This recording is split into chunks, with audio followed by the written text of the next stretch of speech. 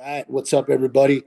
This is Joe Gio, Ed from Pissing Razors, and you're watching Aftershocks TV, baby.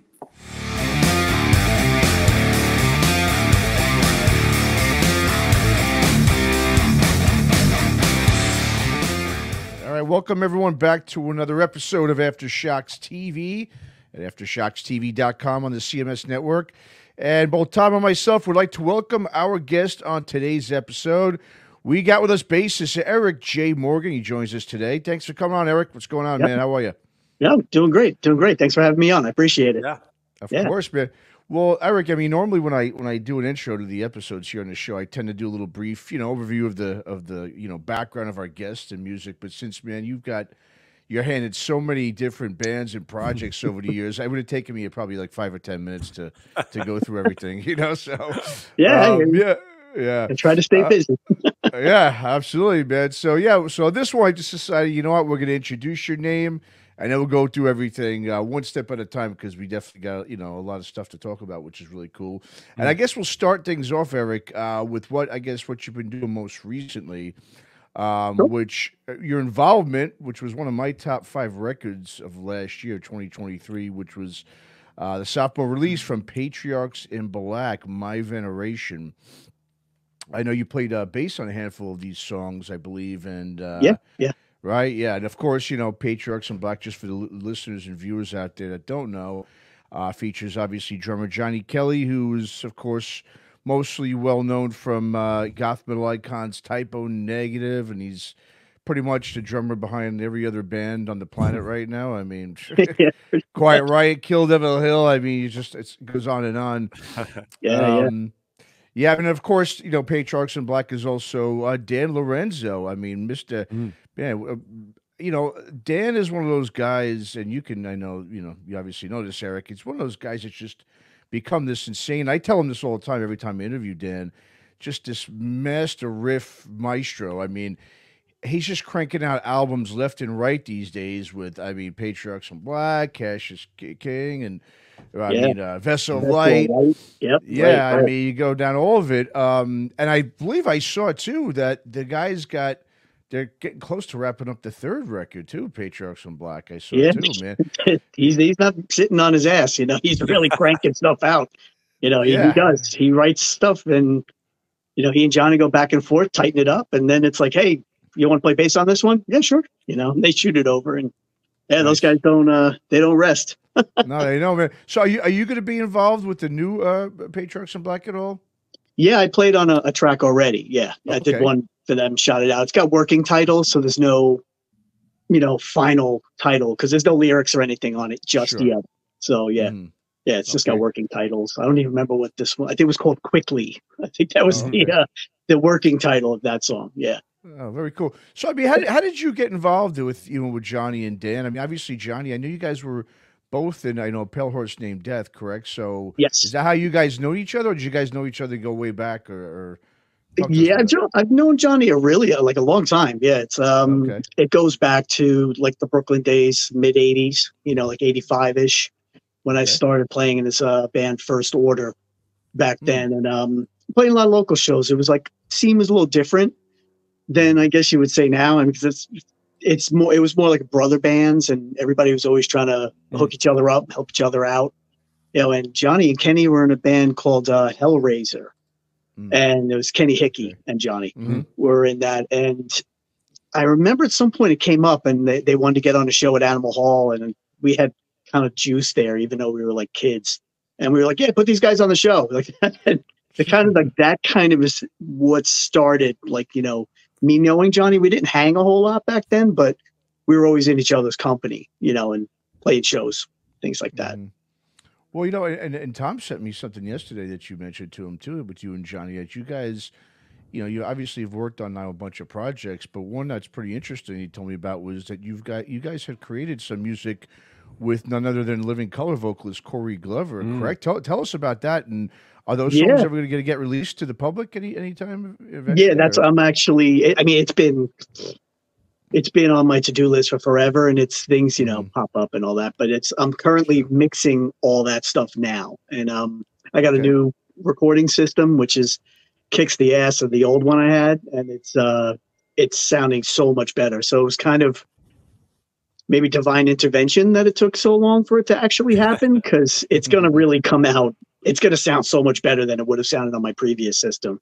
Plus, with what I've learned, over the years and during the whole COVID lockdown, when I really dug into recording stuff and mixing stuff, like more so than I had in the past. I've been doing it, recording in my bedroom since I was a kid, on 4-tracks and things like that. But now it's so much better. And this stuff with Corey is killer. It's covers, but it's really cool covers. Like, stuff I've been wanting to do, and stuff that, because Eddie Heedles is involved in that too. Okay. And stuff that he brought in. He's like, hey, we should cover this. And I'm like, hey, that's a good one for Corey. Yeah, that sounds like that. We could probably do something cool with that, Nice.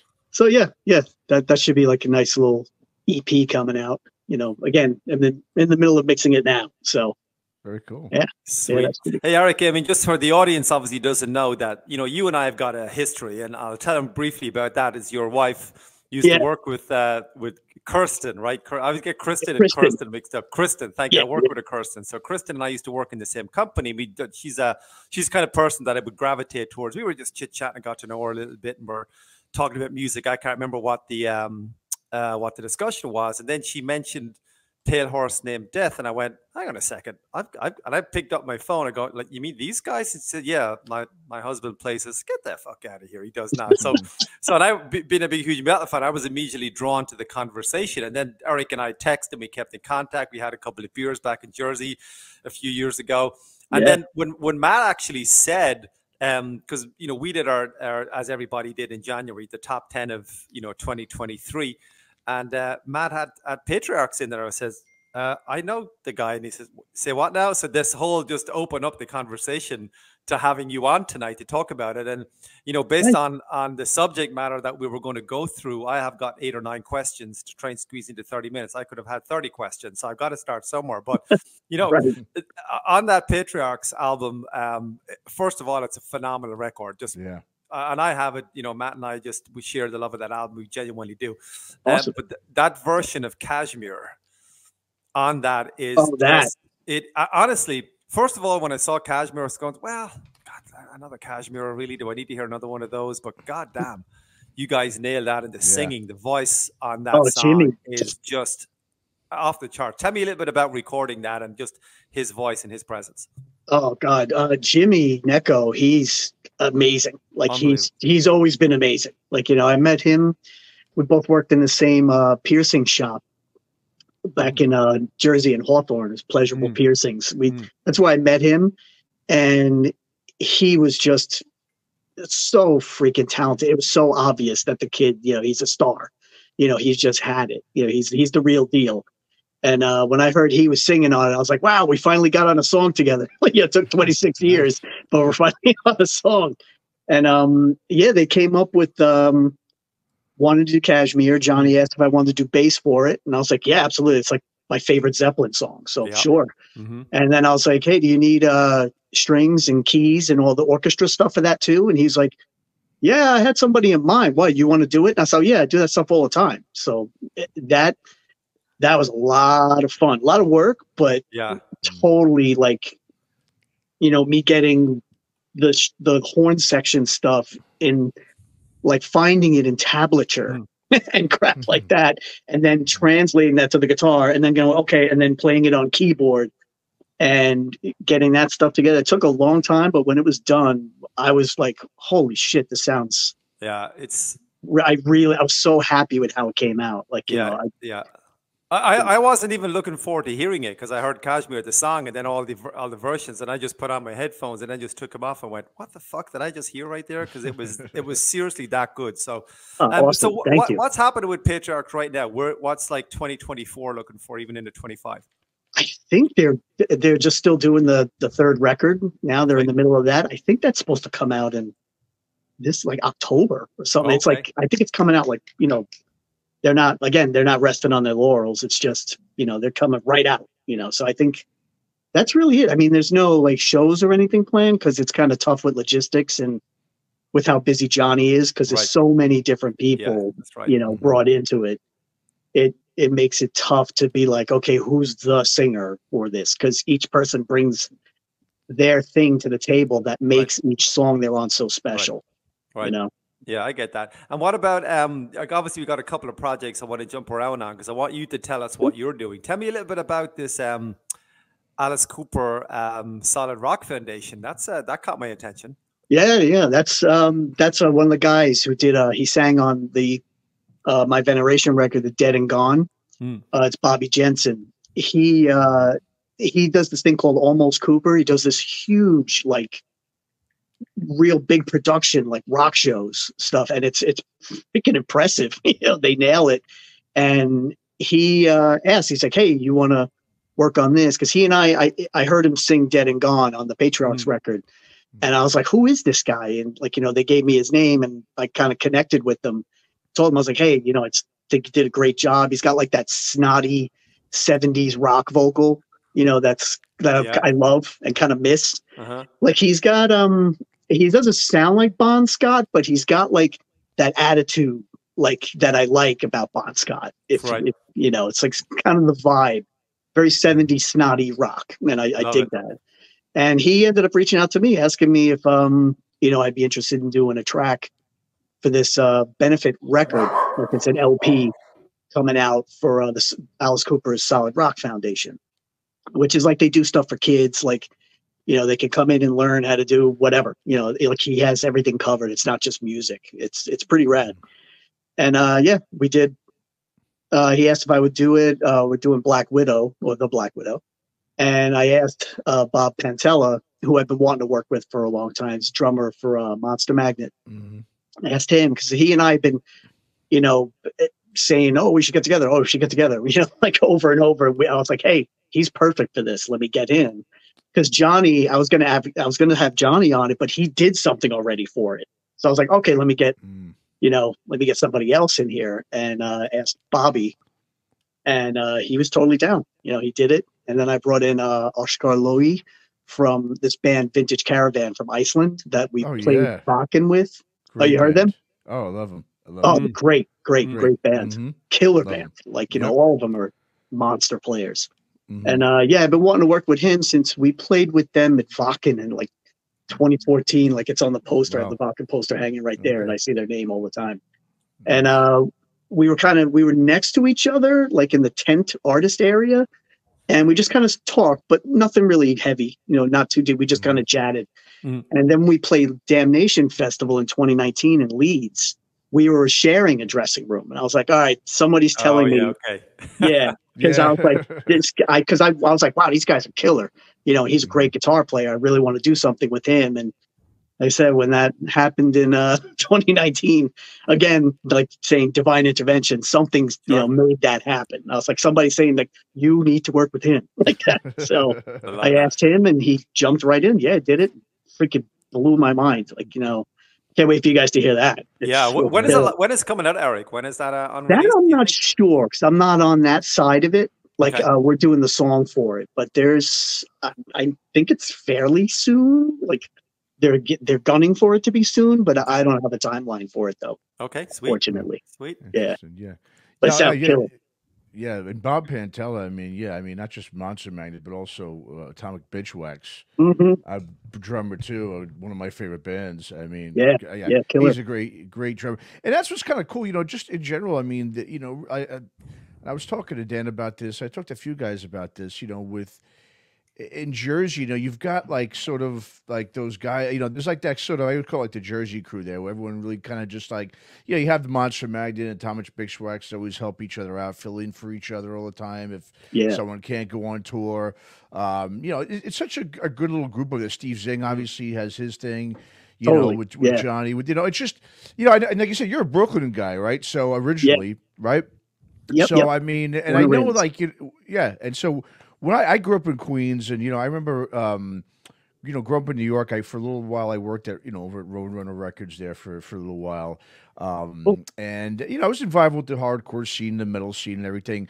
And even though, I mean, both obviously, you know, New York and New Jersey are so, you know, they're right next to each other, obviously, but it always felt to me like, you know, the musical circles was sort of, at least back in the '90s and so forth, was sort of separated. You know what I mean? It was like there was really kind of two different scenes that didn't. I mean, you never really saw too many Jersey bands coming over to like Queens and Brooklyn, and you know, a lot of bands from Queens and Brooklyn did go over to Jersey, obviously. But you know, it's interesting. I mean, what's your? I mean, just from coming, I think from you know that side now being in Jersey and being around these guys. Like I always said too about you know New Jersey and the difference between like New Jersey and New York was that you know New Jersey, New York, when it came to like metal.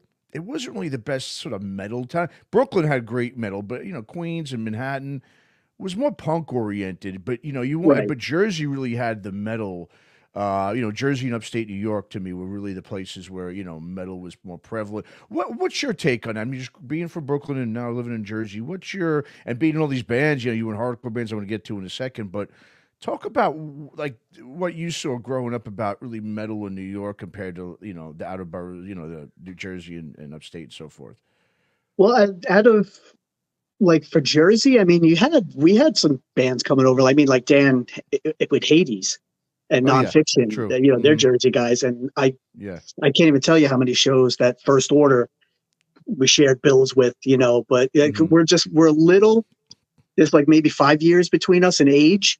So at that time, like, you know, there was no way Dan was hanging out with 16-year-old me. So we never hung out. It's just because that's like an eternity, like 5 years difference, you know, from 21 to being 15 or something. But Hades was always playing around Nonfiction, you know, Jersey guys. Blessed Death was another one. I don't know what happened to them. I really dug them. They were Jersey guys. They came in. We saw that a lot. But metal-wise, for the scene, we were in that really nascent thrash scene. Like it was still pretty freaking new when we started, like, you know, when First Order started up and I was playing with other guys, you know, in this band Subjugator, you know, with guys who ended up being in First Order later on and things like that. So it was always, you know, you had like Carnivore, you know, huge local heroes, you know, Christ, who else? Chaos, Kaos. Guy Anthony Astes, Beast, you know, Beast bass player, like, you know, kind of like a mentor of mine, helped me out a lot too. Geez, I can't even, I'm trying to think of other, like the old head guys that, like, you know, we looked up to. I'm just drawing a blank. Sure. But it was more like, there was a lot of like a bigger thrash thing going on in our area. And then it started to get kind of crossover-ish. We had bands like Leeway and stuff. I think they're New York guys too, maybe Queens. I don't think they're from Brooklyn. So I saw a lot of like thrash bands and stuff coming up and like hardcore bands and things like that. But it was there was always a pretty big metal scene. You know, it's just it all started to kind of turn on its head a little bit. Honestly, I think a lot of that had to do with like Metallica wearing like GBH shirts and Discharge shirts and stuff. Because then a lot of metalheads were starting to get into like crust punk, you know, and then that got into like them more like the Exploited, which is more like straight up punk, you know, and things like that. So that stuff started to influence a lot of what was going on, which is where, you know, I think you get some of the Biohazard stuff from, like where it was like they were really mixing all that stuff plus some kind of hip hop kind of vibe in their stuff and like some dub stuff, even like going on, like some reggae-ish influence without it being obvious.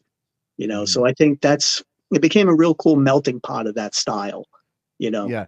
No, it definitely did it. You know, and that was the thing too in the 90s. You know, like I always said, you know, a lot of the bands in the 90s, we're going to talk about, you know, one of the bands you were in, Lament, because that's, you know, totally remember you guys. I remember the Levitate record that was out on Too Damn Hype Records there. I know that was the Philly label that was signing a lot of New York hardcore bands. But it was interesting how a lot of bands, because that was a very interesting, like you said, time, because you had, obviously, you said the crossover thing was starting to kind of die out, still hanging on a little bit, but you had all those urban influences coming in with, like you said, Biohazard and Madball and so forth. But then you also had kind of what Lament was to me was you guys had more of that alternative, you know, angle to your sound, a little more the post-hardcore, post-metal sort of alternative angle. Yeah, definitely. So, yeah, and so, I mean, like you said, it was band, you know, I mean, there was a lot of bands, especially, you know, it was like Into Another and Orange 9mm. I mean, like you said, it was all this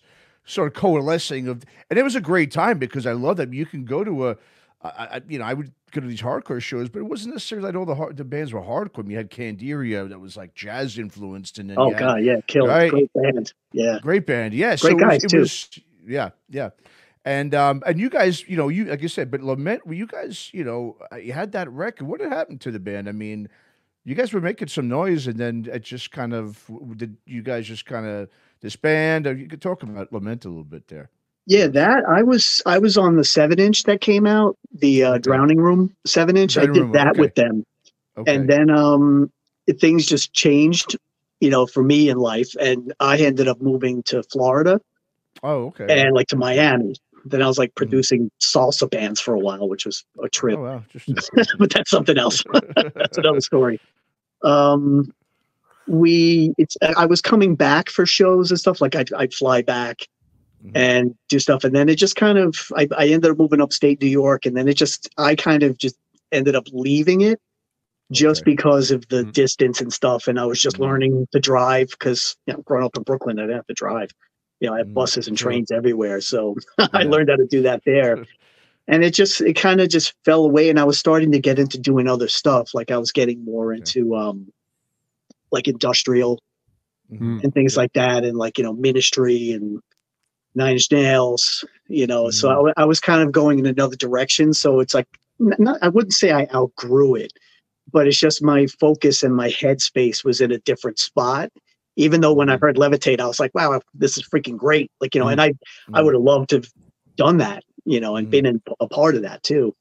It's just, you never know. It's like hindsight's 20/20. Sure. But I think it just kind of, faded. Maybe. I mean, again, I could ask Joe Affey and John Scantato for how it actually finally, like disbanded or something. I'm not exactly sure. Okay. Yeah, I was just curious. Well, speaking of Joe Affey, I think Tom mentioned me. You also were in Maximum Penalty for a bit. Is that? Yeah, it's kind of like when Lament they were becoming. It was like out of Maximum Penalty, becoming Lament. So I was never really like I never gigged with Max Penn.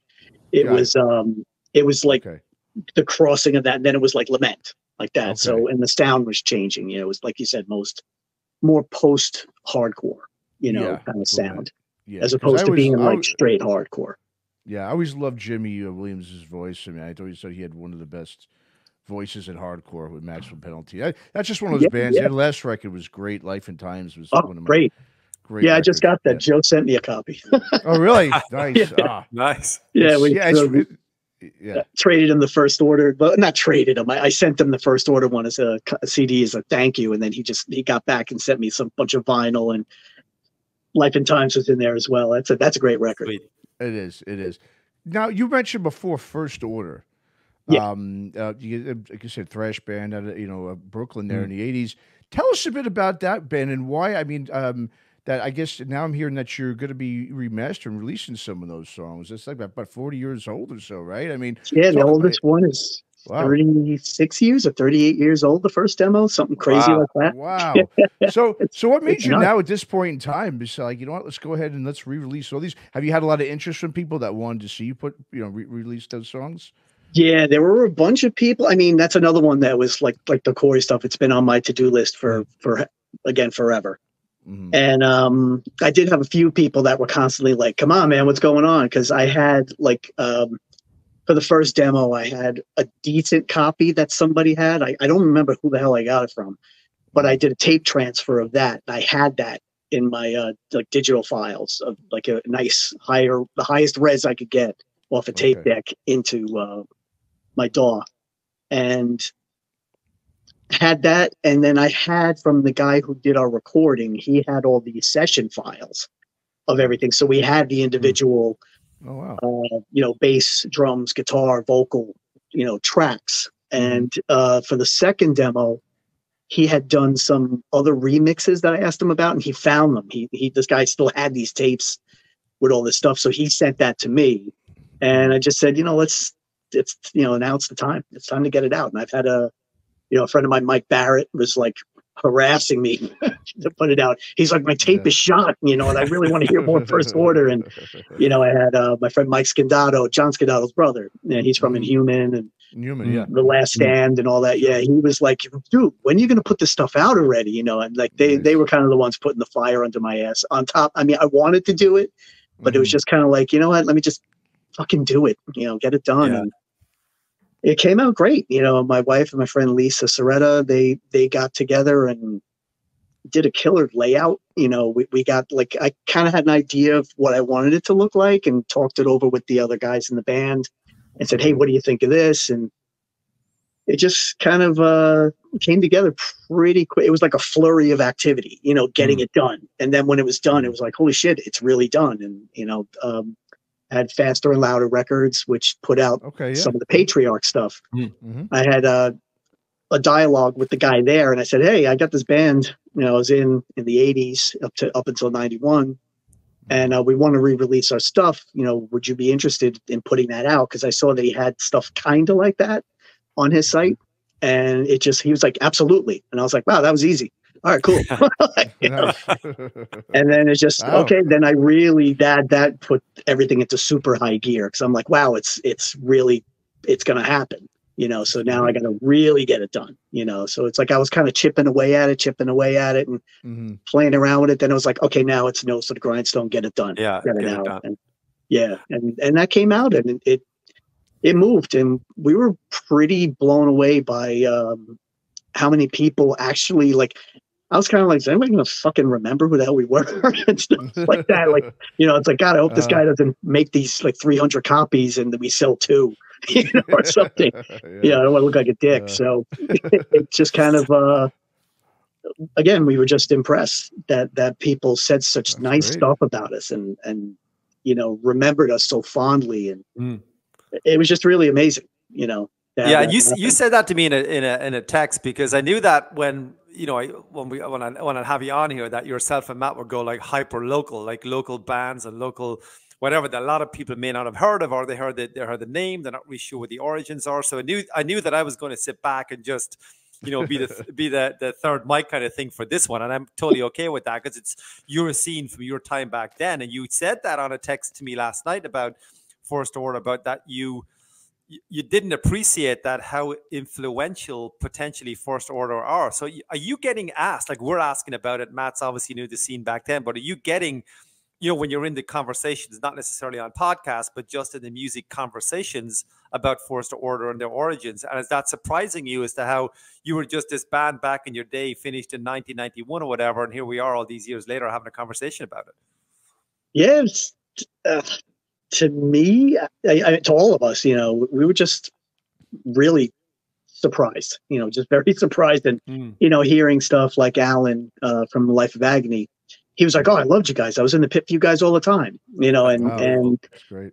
You know, just hearing that stuff and being like, oh, wow, you know, because when I had met Alan a bunch of times, but we hadn't really connected until I was really in A Pale Horse Named Death. And he was kind of like, so how do you figure into this? Like, how did you get in this? And I was like, oh, I said I was in First Order, you know, and that's how I know Sal and Johnny and all those guys. He was like, wait a minute, you were in First Order, you know, and I was kind of like, oh shit, wow, okay, he remembered us. You know, at that time, that was like 2000, was it 2011? You know, when we first started talking about it. But yeah, it's funny to hear like people, like one friend of mine had said, he's like, yeah, you guys were Meshuggah before Meshuggah, you know, and stuff like that, because it was nice. It was real time signature, you know, kind of stuff, like kind of tricky-ish stuff.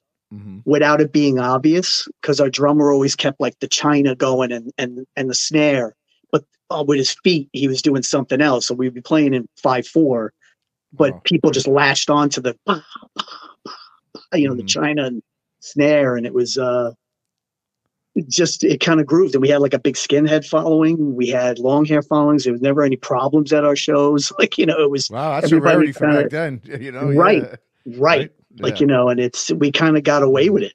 You know?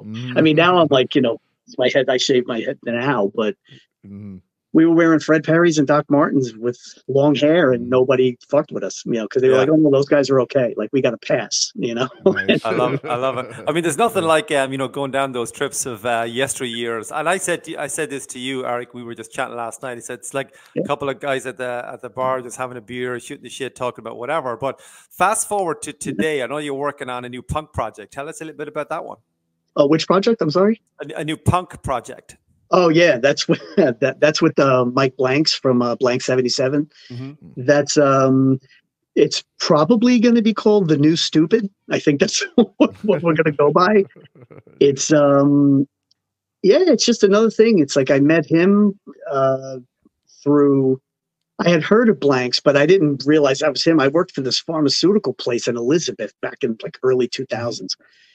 And I had like a Motorhead, he had a Motorhead shirt on, and I had a Fred Perry, and he was like, "Nice shirt." And I was like, "Likewise." And then one day we just ended up talking. Yeah. And I said, "Yeah, I met this guy, Mike Blanks." And my wife went bananas because she loves Blank 77. She's like a punk rock chick. She's real into that. Okay. And I just asked him, I was like, "Hey, you want to work on some stuff?" And that started to happen too. And then, I wrote a bunch of songs. I have like 7 or 8 songs, and I just got to wrap up the Corey stuff, and then I'm going to have him come in here and finish his vocals, and that'll come out too. And is it straight up punk? Like, what should we expect when we hear this?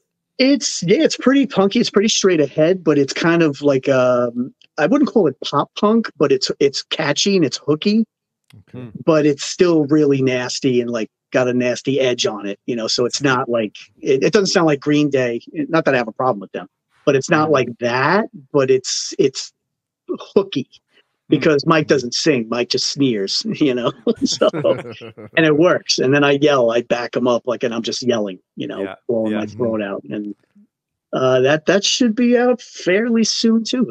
That's going to be out this year. I'm sure of it. Fine. We'll have to have you back on. You're doing so much projects. We got to have a recap in a couple of months to see where you're at. Sure. Yeah. I'm always doing something. I'm always trying to stay busy, even if it's not even this, if it's weird sound design shit, I'm doing that too, Now with a Pale Horse named Death, I mean, it's one of those bands. I mean, like I said, I love, what Sal does with his music and stuff.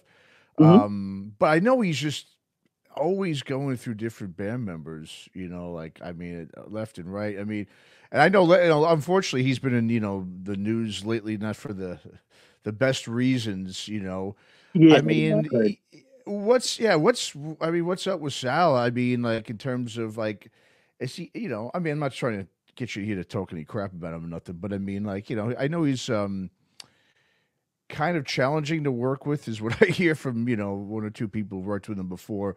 But I mean, let's put it this way: is there a reason why you're no longer involved with? Is he the type of guy that needs to kind of have different guys in and out of the band with that band just to kind of switch things up? Is that his MO with Pale Horse? Because it's such a great band. It really is.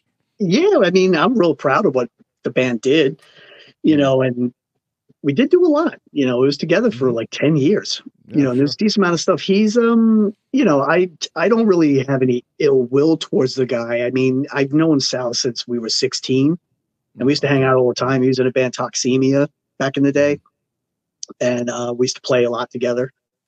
It just he's again, I don't want to talk shit, but it's like he's just kind of a little tough sometimes to deal with. And then after the last run that we did, I was just kind of like, what, there was an incident, and I had said to everybody, I was like, after this, I'm done. I'm done with this. And it just became that. And then Johnny was like, yeah, I'm done. And then he left, and then I think Eddie left, but then Eddie's doing some like solos and stuff for him, but I don't know really what else is going on. I haven't actually talked to him since I left. It's just, I've seen that there was a lot of meltdowns, and my friends, because I can't see anything that he's doing on Facebook because he's blocked me, so I don't see anything. Yeah, which I'm not looking. Sure, yeah. But I get the intel from like my friends. They'll be like, it's not every little thing. Like, oh, look, Sal went and got a hot dog today. Oh, like they're not telling me that. They'll be like, oh my, they'll tell me when something's really, the pot's boiling over and there's a catastrophe. They'll be like, oh my God, what's going on with him? I'm like, I don't know. You know, you know more than I do. You know, and then I'll get screenshots of things and be like, holy shit. Okay. Wow. You know? Yeah. Okay. Yeah. Yeah. I mean, he's a fucking talented guy, and he's got really good vision. He's just got to stop shooting himself in the foot, you know, and like, that's like the worst thing I can really say. You know, it's just a lot of self-sabotage almost, and it's unintentional. But sure, you know, you'd often hear people like that like they're in their own way. You'd often hear that saying right there. So, and I can appreciate. I know people like that personally, not in the music biz, but so. And I got just another question. Are you still, when you talk about, look, you've jumped around, Eric, on different genres and scenes and timelines, and obviously, you know, you lived in, you know, New York, Jersey, now Florida. You said, are you still clued into like the overall rock, metal, punk scene? Do you like for me, I'm a huge rock and metal fan, so I'm jumping on Blabbermouth every day and Metal Injection and Brave Words, seeing what albums they release. Oh, the new Saxon is out, the new Priest is out. This guy's touring with that band. Just bought a ticket last week for Symphony X, good old New Jersey band. Yeah, I remember that name. Yeah. So I'm very much clued into the scene because I'm a fan. Matt and I just do this to shoot the shit. So as you're getting older and going off for different kind of, you know, different ventures and life takes you different directions, are you still clued into what's happening in the rock metal scene, or you just jump on board when something catches your eye? Usually, I mean, I keep on top of what's going on. I check out like the same sites you talked about. I'll check them and see what's going on and, you know, see what's happening. And a lot of times there's a friend of mine, Chris Chesniak. He's like Encyclopedia Metallum, you know. It's like I'll go to him and be like, hey, and he'll be like, hey, check out this band. He's like, this you'll like, because a lot of times people send me stuff and I'm kind of just on a different head space in a way. Like I'm still listening to like the old stuff, and I'm going back into like old Miles Davis stuff, and I've been listening to a lot of that and getting a lot of takeaways that aren't necessarily jazz, but it's spinning things for me in another way, even on heavy music. Everything I write ends up being heavy.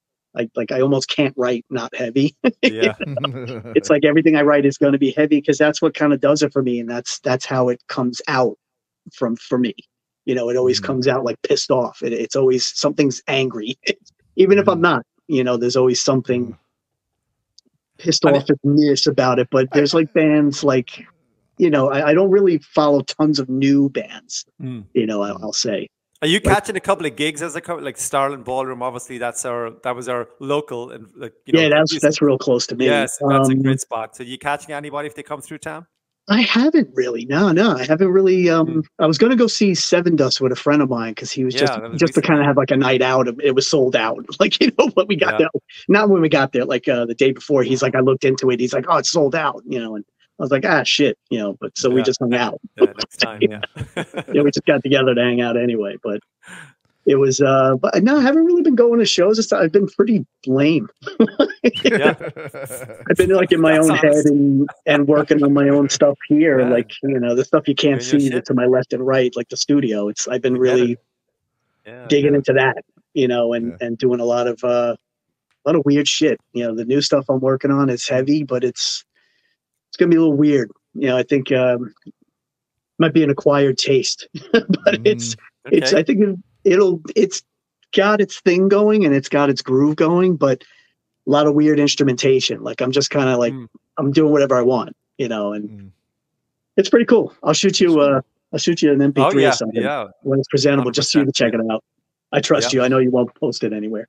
Appreciate that. So, yeah, I mean, Eric, you know, just going back to Brooklyn, you know, obviously, you know, that's a place that's obviously changed a lot over the years. Oh, yeah. I mean, I lived there for a little bit myself in Greenpoint for a little while, and I went to Brooklyn College, so I'm really familiar with it. And you know, it's become, I mean, especially for music. I mean, obviously, you know, you had L'Amour's back in the day. I mean, like I said, it was such a hotbed. Nowadays, you know, Brooklyn has become though a very hot spot again for rock and metal. You know, you got St. Vitus there. I mean, there's a huge scene there of a lot of like sort of more like traditional metal, doom metal. You know, it's always been known for doom metal, obviously, but really a lot of traditional metal now coming out of Brooklyn. I mean, like certain neighborhoods there that you would never even step foot in back in the day are like these posh neighborhoods now, like Bed-Stuy and everything. It's just crazy. It's crazy. But so, I mean, just in general, I mean, when you go back to Brooklyn, just even from just being a musician and growing up, I mean, playing and going to Lemore's and I mean, what do you see? I mean, is it sort of like a place that you're just like, I don't recognize this anymore? Is it like, wow, this is great what's happening here, especially with the music scene, like I said, that is coming out of Brooklyn. I mean, there's great bands. This band called Sanhedrin that's out of there. There's this band called Tower. That's a really good band. Okay. Yeah, just bands. If you want to check those out, those are just I'll check them out. Yeah, but I mean, have you gone back and seen like what the old neighborhood? I mean, I don't know what part of Brooklyn you're from, but Sheepshead Bay is where I was. Sheepshead Bay. Okay, so okay, yeah. So that's the heart of it right there. So I mean, from the music perspective, I mean, that was such a great place for, I mean, rock and metal, like I said, in the 80s and 90s. It was just, I mean, pouring, the bands coming out of the left and right, just a great scene. I mean, I mean, what do you ever get to go back there and reminisce or see, where Lemore's used to be or whatever, and just kind of, because I was told, I interviewed Kenny Hickey, last spring, and, he was talking a little bit about that, that he lives, I know, in Staten Island now. He's not there anymore. But I mean, just when you go back down memory lane, and do you notice that there's, is it, do you think it's like lost, what it was in terms of its music, or is it good again? Just give us your take, because like I said, I'm not back there anymore. I can't, I live out in California now, so I don't see as much, but just give me your take on that, what you see. Yeah, I mean, it's different. I mean, it's cool that it's still got its own like scene going, even if it's not like, say, thrash or whatever, or the scene that I know, Sure. It's not, I'm trying to think of like the best way to put it. To me, I think it's really cool that it's still like a fertile ground for new stuff. Cause there are some really, even bands that aren't necessarily metal, that are coming out of there, just bands that are heavy, like, was it A Place to Bury Strangers? Like that band. Okay. I think, yeah. Freaking, it's like, they're kind of like noise rock. Yeah. So there is still a real, there's a thing, like, I think Henry Rollins put it like the best way. He said, like, on the East Coast, he's like, everybody's packed in. They're all on top of each other. They're all fucking in each other's way and blah, blah, blah, blah. He goes, that's why the music is so pissed off on the East Coast. He goes, then you go out to California. He goes, and you got girls on roller skates and bikinis. He goes, and sunshine and all that stuff. And he goes, and it's really hard to be pissed off. Like he would say. Yeah. So there's something that's like a Brooklyn or like a New York thing. I still hear in newer bands that I do know of that are out of Brooklyn and the New York area. It's like there's that stylistic thread of that pissed offedness that's still there. So I think that's great. It's different than the scene I know, I knew and grew up in, but it's still same in a lot of ways. Like, it's still, and it's just cool to see that, and there's still my friends, still playing. They're from Brooklyn, like Inhuman, still playing and kicking everybody's ass. The Last Stand, Max Penn still plays out every now and again. There's still, I mean, I know that Biohazard just got back together too. That's still happening. Right. And it's cool stuff. I just think it's, the Brooklyn sound is still alive, but it's evolved. It's turned into something else, but it's not a bad thing. It's still got that thread that I'm proud of, that angry, like in your face, pissed offedness, is what I call it. It's like, it always sounds something's, even if it's not totally over the top, obviously angry, there's like that anger right below the lid, like, right under the surface. That's always there, even in like bands that are more like an Interpolish, like that band Interpol, like a band like that. Like there's stuff, even those bands that come out of there are there's still something edgy about it that I dig, That's cool. Not to ramble, but I'm trying to think of the best way to kind of explain what I'm getting at. Well, no, and the experience, like you said, how Henry Rollins said, I mean, you're talking about millions and millions of people living in this tiny little, geographically tiny spot. You people are going to just be mad and angry because humans like their space, and there's not much space in New York City, bottom line, for all those people, so it's like you're almost always in a constant state of stress, even if you don't realize it. Exactly. I've talked to some people about that, and they're like, it's almost like even the old lady who lived her whole life in Brooklyn. It's like at some point, like, she was always under, even though she's a smiley, happy old lady, it's like you learn to live with that constant stress, and it becomes normal. It's not even, it's a stress, but it's not like, you know, it's not setting you off every day, you know, but it puts you closer to getting set off. Exactly. Yeah. Because you're always in that, like, you know, that's why I've when I was younger, and, you know, even still now, I could get pretty pissed off pretty quickly, you know, but it's just, you know, it's kind of ingrained in you, you know, from growing up there, you know. Yeah, it is. And I've been out, I haven't lived in New York in over 20 years, and I still have that, so it doesn't go away. I'll just say that, right? It just doesn't. It doesn't leave you. Yeah. So I mean, Eric. So where you know, can we send out, you know, because you've got all these different projects and everything. What's the best place where, you know, people can go, you know, check out all your projects? I mean, do you have any, like a place where they, you know, where there's like a one-stop spot for your stuff, or is it all individualized? Like, what's the best way to people, like let's just even, you know, we'll take, for instance, First Order. Where would be like, where could people go check out, you know, the First Order stuff for the, you know, for that? Yeah, they could pick it up from Faster and Louder Records. Okay. If they go on that site, it'll be probably like the second release down, because he just released something like last week. So we'll be right there. You could totally pick it up from them right there. You know, he's got instructions on how you make the whole thing happen, the transaction and all that stuff. Yeah, that stuff's there. Most of it, because again, I'm not like actively chasing a lot of stuff, but I blab a lot about my stuff on Facebook on my personal page, but I don't have like band pages and things like that. I'm just kind of keeping it more, there is no one-stop shop, unfortunately, but I have like domain names that are just sitting right now, that once I have something, it'll pop up somewhere, you know, and I can let everybody know that way. But no, there's nothing right now that's a one-stop shop. Okay. Very well. I'm real professional. So the best place to would maybe go to your Facebook page or something, right? People could check out what you got going on, right? Okay. Yeah, because I blab on there. I mean, I put stuff about my dog and my family on there too. So it's real normal. There's some pedestrian stuff on there, and then there's some creative stuff on there. Yeah, that's all right. Yeah, that's great. Yeah, makes me more like, some people have said, it's like, no, you're more human that way, and people kind of gravitate towards that. Yeah, you know, they're like, oh wow, you know, his son made honor roll. You know, and of course, you know, shit like that. And then I'm like, hey, got a nasty project coming out. Go check this out. You know, and then here's a picture of my dog.